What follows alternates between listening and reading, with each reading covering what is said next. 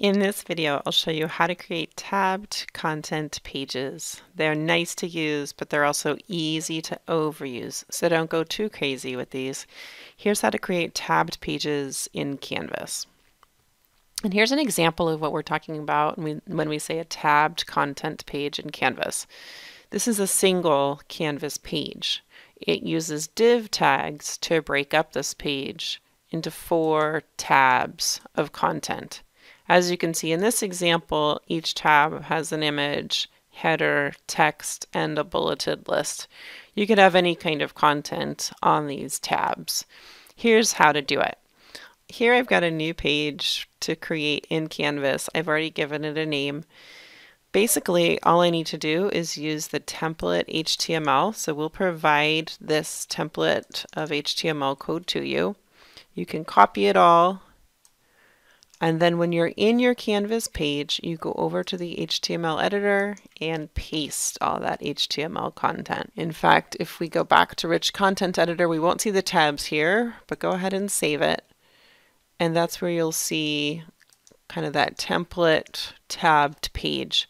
And then you can go in and add your content as it says, change the titles of the tabs however you need to.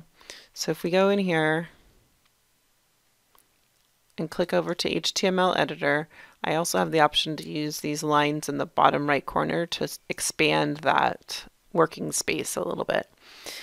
Notice that I've got 3 tabs in our template. If you need a 4th tab, as I had over here in our sample, you would take this list item and paste it in there for a 4th tab. Each one of these is a tab.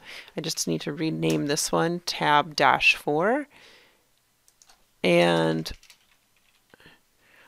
then it needs a corresponding space for content. So as you can see, here's the div for tab number 1. That is all of the content that's going on tab number 1. Here's the corresponding div for tab 2. Here's the corresponding div for tab 3. I'm going to go ahead and just grab any of these div tags and copy and paste it so that I've got another one. And I'm going to also name that tab 4. That name has to correspond with this, and it now does. So that should allow me, if I hit save on this page, I should now see 4 tabs across the top. That's how to add a tab to that template if you needed 4th or however many tabs you need running across the top. But be careful with those. Like we said, don't go too crazy with tabs. So you can kind of see then in this example, we've included an image, a header, some text, and a list. If we edit this page and we go over to the HTML, the trick is to just make sure that all your content for a given tab falls inside of that div.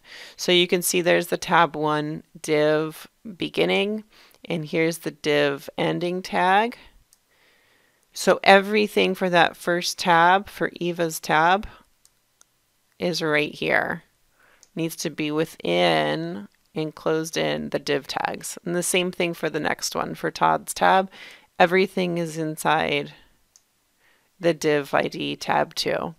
So as you're adding content inside of your tabs, just be sure that it's landing inside of your divs. And you can come back to this HTML view and cut and paste your text and your image tags so that they do fall inside the div IDs should you need to. Okay? That's kind of the quick and dirty on creating a tabbed page in Canvas.